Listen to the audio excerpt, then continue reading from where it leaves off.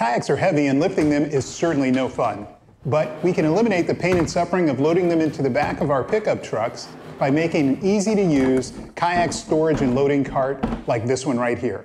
I'm going to show you how to make this one in the next 5 minutes or less.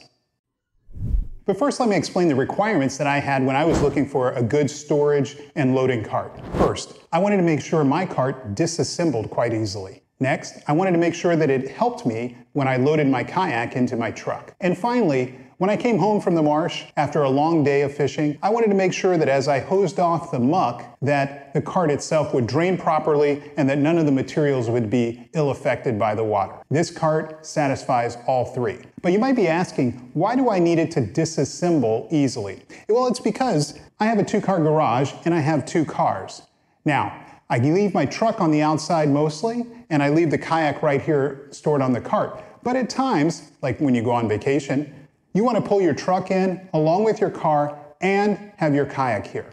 Well, I have a kayak storage rack installed on the wall. That's where my kayak hangs. I can still get my truck in, but I needed the cart to disassemble. It's quite easy to disassemble. Let me show you how easy. All you have to do is grab the tubes and pick right up. That's all it takes to disassemble this cart. The cart can go in the back of the truck, and this piece here, well, it's flat.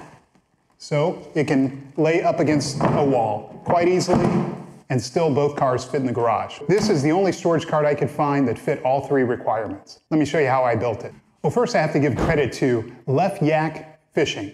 Now, he's no longer a YouTuber, he's pulled down all his videos, but in communicating with him about this cart, which he designed, I asked a bunch of questions, and he told me he was going to delete his video and that I should do one instead. This is that video. So first, the cart. The piece that you have to build is this box and the PVC tubes. Now, the box is quite easy to build.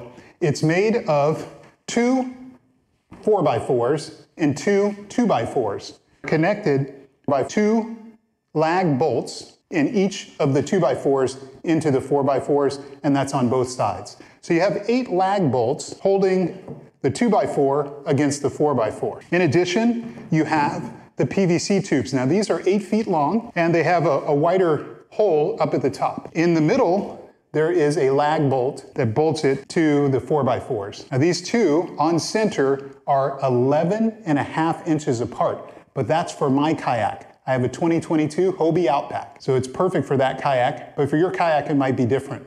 So what I encourage you to do is to measure the 2 grooves that go down the 2 sides of your kayak, space these that far apart, and you're gonna be good. Really, that is it in terms of how difficult it is to build this cart. It's really a box with 2 PVC tubes nailed to it. What it sits on is a cart that you have to purchase from Uline. Link in the description below. This cart is easy to assemble. I think it's about 16 screws, all the same size. It comes with the wheels and everything that you need. But let me show you the one modification you have to do to it.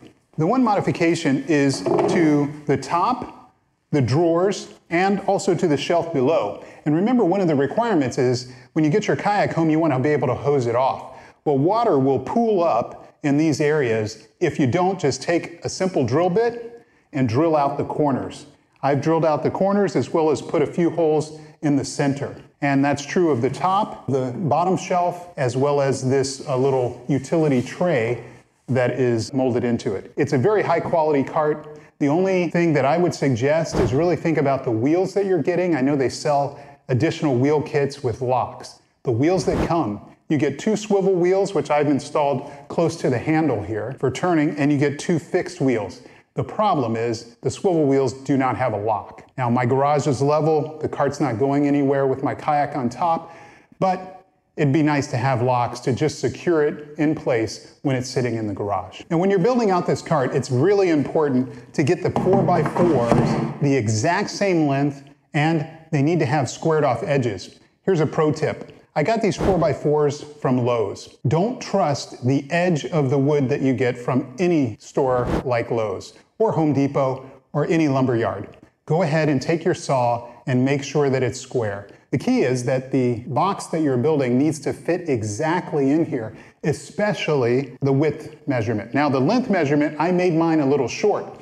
The reason for that is, as you load your kayak in and push it into the truck, you'll notice that the kayak will bend down and the edge here will come up out of the cart. That's perfectly fine. In fact, it assists you in getting the kayak to slope into the truck. Same with these edges here.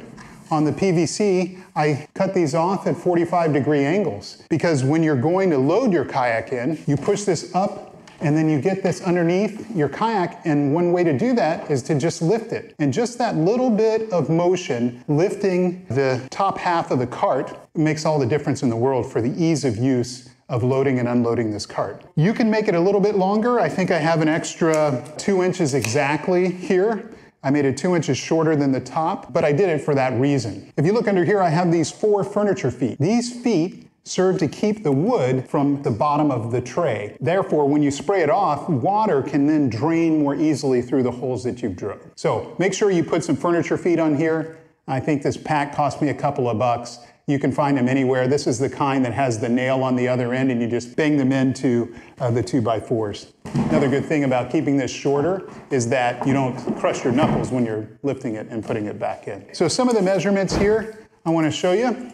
These will be on the website too, but this measurement of the 2x4, right at 33 1/4 inch. The pipes themselves, the tubes, are exactly 8 feet long. These 4x4s are 21.5 inches. That gives you 1/16 of an inch play. Not much play, but if you build a square box, you're not going to have any issues whatsoever. It'll fit right in there just like that. Well, there you have it. If you'd like to learn more of the details behind building this, illustrations, pictures of different angles of this, and then just go to my website. I'll put the link in the description below. It's kayakfishingaddict.com. This kayak cart and all its details I'll put in a blog post. It's as easy as that. Hope you enjoyed this video. I'm Kayak Fishing Addict. This is YouTube. I'll see you in a few days.